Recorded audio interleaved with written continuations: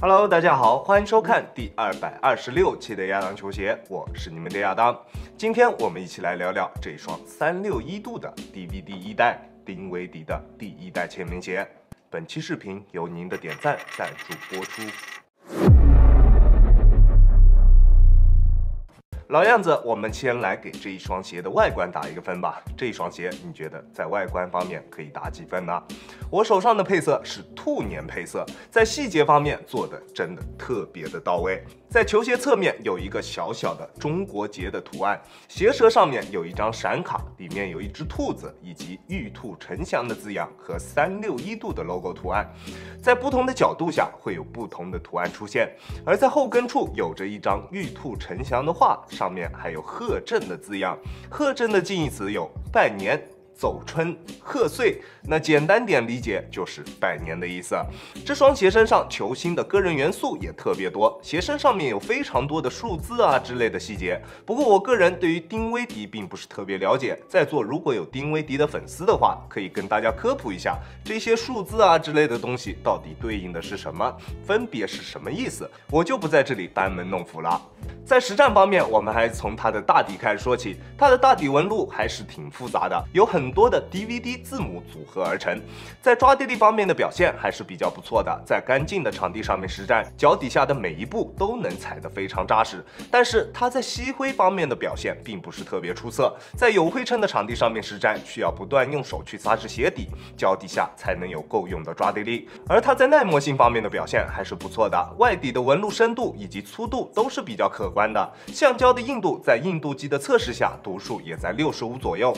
用来进行外场的实战完全没有问题。如果后续价格能够到个300左右，那选择用它来进行外场的实战，甚至是水泥地上面的实战，它也会是一个非常不错的选择。因为它在中底的缓震方面表现也同样出色，用来进行水泥地上面的实战也完全不会有震脚的感觉出现。这一双鞋的中底配置使用了全掌的 NX 异刃缓震科技，加上一副超级厚的 CQT 鞋垫，在缓震方面的表现完全不需要去担心。但是不同于 AG3 或者是 Big3的，它的中底调教在后掌的调教是明显要更加偏软一些的，一上脚就能感觉到它后掌缓震材料的软弹，即使是正常的走路，它的后跟也会出现特别明显的形变。好在它的后掌做出了比较明显的加宽，并且在后跟处有着全方位的 TPU 材料包围，保证了它在后跟处的稳定性，不会出现像禅3身上那种因为后跟处的缓震材料形变过大而出现的后跟不稳的问题，这一点大家可以放心。而在前掌的调教，它是会比较偏韧一些的，不像后跟那么软。在实战的过程中，前掌并不会有什么明显的泄力感，突破的时候脚底下的感觉还是比较直接的，反应性是没有问题的。但是这一双鞋中底的整体厚度明显偏厚，重心有一点偏高，在场地感方面的表现并不是很好。虽然361度给它的定位是一双后卫鞋，但是它在实际的体验上面基本上就跟 Big3一样，适配的范围是比较广的。你觉得一双可以被称为是后卫鞋的篮球鞋需要具备哪些特性呢？我觉得一定是要有优秀的场地感以及反应性表现的，整体的重心肯定是会比较贴地一些的。现在我们国产的篮球鞋当中，像闪击9这样的鞋款，我觉得才能够被称得上是后卫鞋。要把它定位为一双后卫鞋，定位为某一个位置专属的篮球鞋，它就一定会是一双比较极致的篮球鞋。但是这一双鞋并不是。这一双鞋依旧跟 Big3一样，偏外线打法的球员，甚至是灵活一些的内线球员都是可以进行选择的。如果说它是后卫鞋，那它一定不是一双优秀的后卫鞋。但是如果说它是一双场上每一个位置都可以选择的团队鞋款，那这一双鞋一定是一双出色的团队款篮球鞋。不过在我个人看来，它跟 Big3在定位方面是有那么一点点重叠了，定位相同，价格区间也相同，面向的消费者其实也是同一批人，可能这就是一双为了推出而推出的一双篮球鞋。可能丁威迪需要一双属于自己的签名鞋，所以361度不得不推出这么一款与自家销量最高的鞋款定位几乎完全重叠的一个鞋款。毕竟一个 NBA 的球员一直穿着可兰白克的签名鞋，总也不是那么回事儿，对吧？ OK， 这里有点扯远了，我们继续回到我们的测评上面来。它的中底龙骨落差是比较适中的，并没有什么明显的前高后低或者前低后高的感觉。不管是进行全场的实战还是半场的实战，这一双鞋都没有问题。中底的前后掌过渡也非常自然，并没有什么脱节的感觉。中底内部虽然我是看不到，但是我估计这里面应该是有一片深至前掌的 TPU 键覆盖的。这一双鞋在中底的滚动感方面表现还是比较不错的，在跑全场的时候，跑动的感觉特别棒，非常的丝滑。后续好像还会有 Pro 版本推出，如果能把里面的 TPU 键改为碳板，增加一定的刚性，那它在跑动的时候那一种感觉一定会更上一层楼。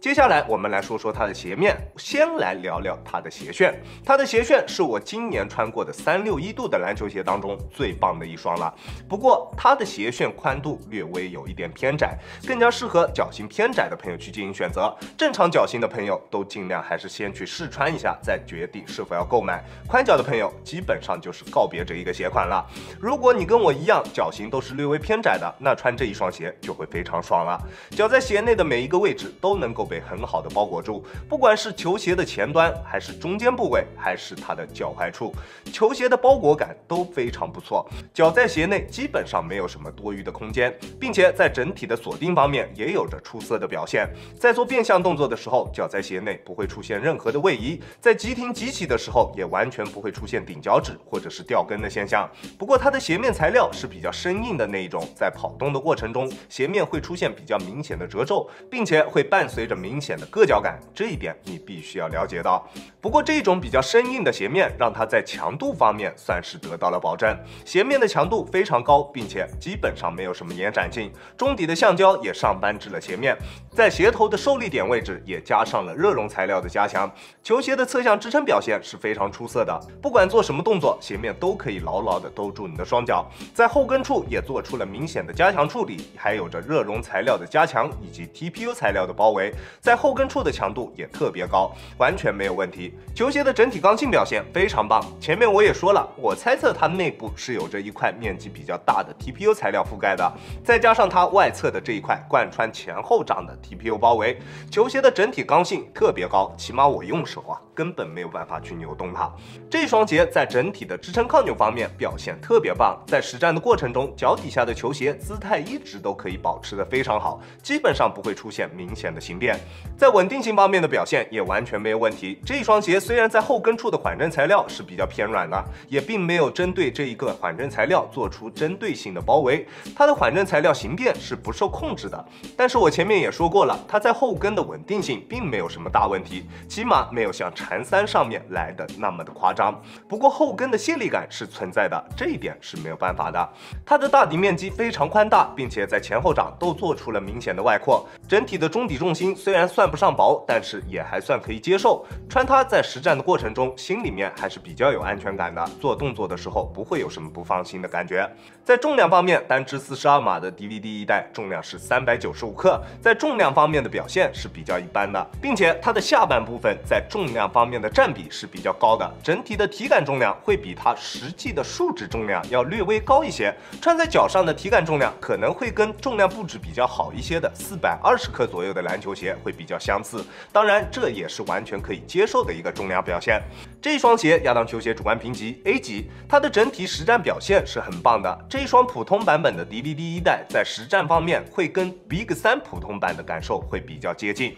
但是在很多方面它都有所提升。比如说整体的缓震表现，它是要好很多的，缓震的极限或者是缓震的力度表现都更为出色，还有包裹体验方面的提升，力线控制方面的提升，以及整体的滚动感表现都要比普通版本的大3更为优秀。我大概率估计这双鞋后续2级市场上面的价格可能会到个比大3普通版高个3到50左右的样子。那如果你想要一双各方面表现都比较不错的团队鞋款，这双丁威迪1代确实会是一个比大3普通版更为出色的选择。但是如果你想要的是一双优秀的后卫鞋，那现在361度旗下可能并没有你想要的鞋款，可能缠3 Pro 可以算，但是缠3 Pro 身身上的一些致命的缺点，会劝退特别多的人。那如果你想要购买这一双鞋的话，在尺码选择方面，我平时耐克穿42.5，李宁穿42，这一双鞋我选择42是比较合适的，你可以适当参考一下。球鞋的鞋楦略微有一些偏窄，我更加建议脚型偏窄的朋友去进行选择，正常脚型的朋友可以去试穿一下，看看是否合适。宽脚的朋友嘛，还是看看别的鞋款吧。OK， 这就是本期视频的全部内容了。再次感谢大家观看本期的亚当球鞋。亚当球鞋，一切从实战出发，我是亚当。如果你觉得我的视频可以帮助到你，希望你可以关注我，并且顺手给我点一个赞，这就是对我最大的支持了。好了，那我们下期视频再见吧，大家有空来做 ，peace。